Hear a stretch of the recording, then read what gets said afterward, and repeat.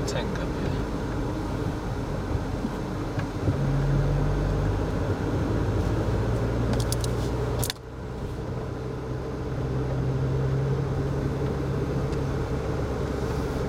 It's not a big place. Tiger tank should kind of be obvious, shouldn't it? Let's see.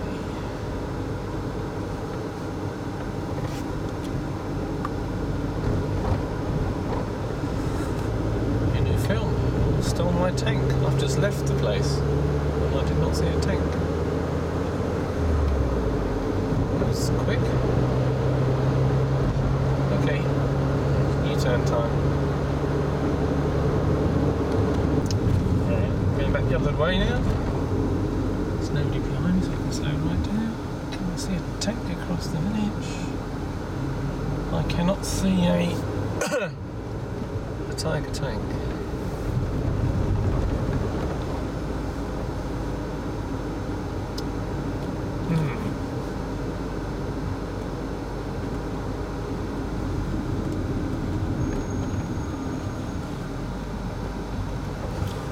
I need to follow the Musée December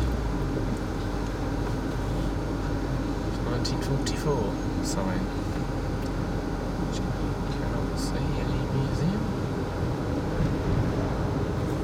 See tractors.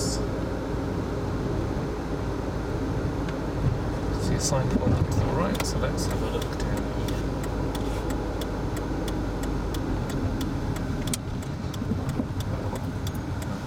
This lady's doing.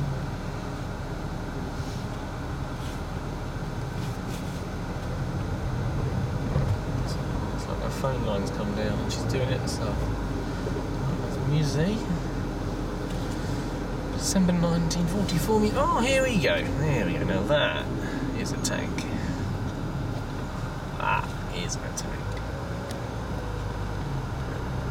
But there's somewhere to stop now. This could be just about any village in Europe.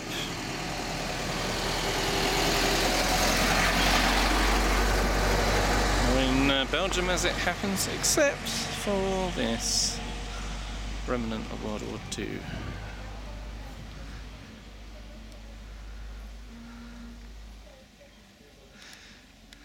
They should have the engine sound going, that would really be scary.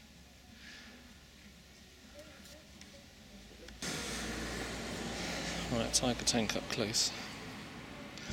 So, first of all, the armour. Oh, I do have small hands, but you can see how thick that is.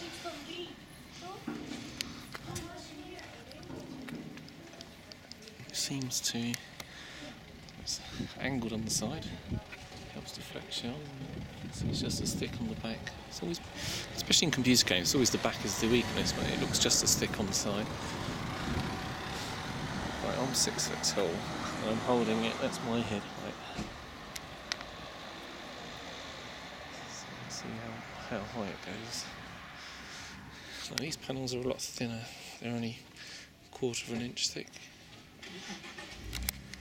Oh, you got some damage.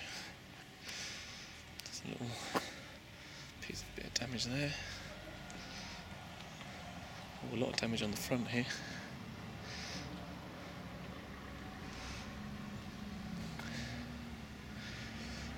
Let's cut a blast through there, isn't it? There's another one underneath the machine gun position. It's obviously been repainted since 44. That's, the panel's quite thin.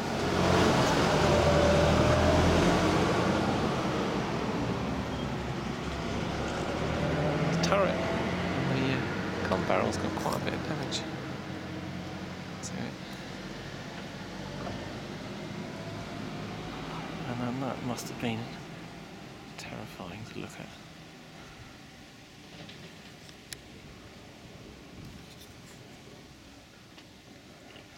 Down this side, there's some minor damage again on the side there. Quite a lot of damage again. Still small fire damage.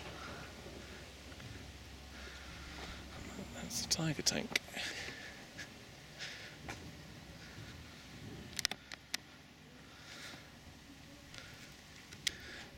And just a final bit on this, which is a lot of information here about the tank itself. So it says that this was a tank belonging as a King Tiger 2, number 213. It was defending the Vermont Farm high ground, a strategic position on the outsides of Gleize.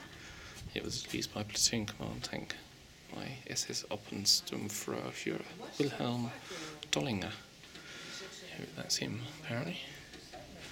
And it was the Americans were abandoning or clearing the town, and an inhabitant traded the tank for a bottle of cognac. These are very perfect couple of pictures. Now that's the tank. The turret looks, the gun looks very short on that, but you can see from here it's been blown off. That's number 213. If you look at it on this photo, you can just see the damage that's on the tank there. There's some black there, obviously been blown up. And apparently, I'm not gonna. Well, actually, it is this building here, and this building here is this building here. If I quickly walk around.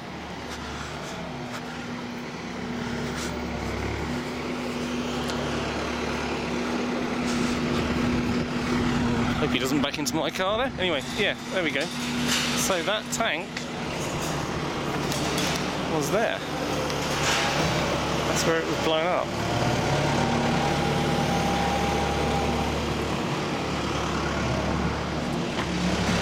So it hasn't actually ended up far from where it was destroyed. So that's so long to Gleize. Gleize, I think you pronounce it.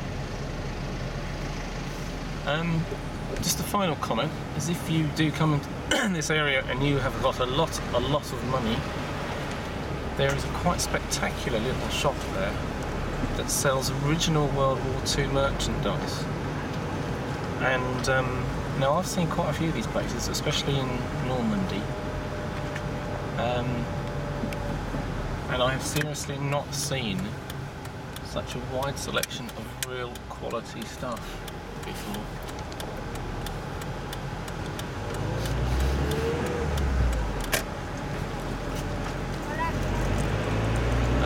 Sorry, there's a woman fixing that telegraph line still.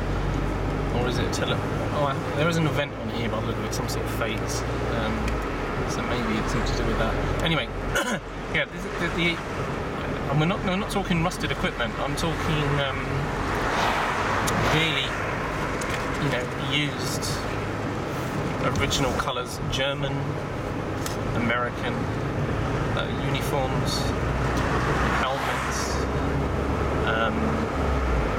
bullets, artillery pieces, the shells, shell casings, and then lots of bits of uniform from American and German officers and soldiers. Admittedly, when I say you need to have a lot of money, you're talking hundreds and hundreds of dollars. Whoops. There's the scenery again. Try not to run off the road at the same time. But really, really good stuff. If you take it as examples, some of the steel helmets were 800 euro. Some of the belt buckles and pieces like that were hundreds of euro. Good condition, lots of choices, very expensive.